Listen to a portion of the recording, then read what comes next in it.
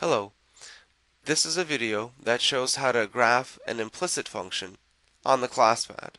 There are two ways. The first way, if we go into main, we open up the keyboard and type in our function. Let's type in the equation of a circle. X squared plus y squared equals 4. Press execute. To graph, select the last down arrow and select the graphing application. Select your implicit function, drag and drop it into the graphing window. That's the first way.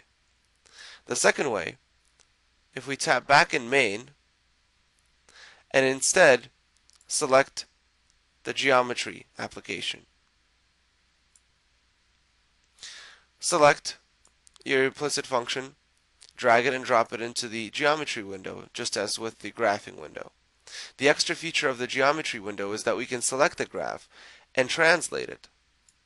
I want to know the equation of this new graph. Select one of the selection handles and drag it back into main. This is the equation of my new graph. It's not in standard form. To get it into standard form, I would have to select the conics application. Select your equation, drag and drop it into the conics equation editor. To get into standard form, tap into standard form. We know this is the equation of a circle.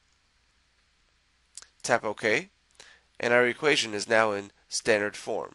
We've shifted the circle to the right by 3.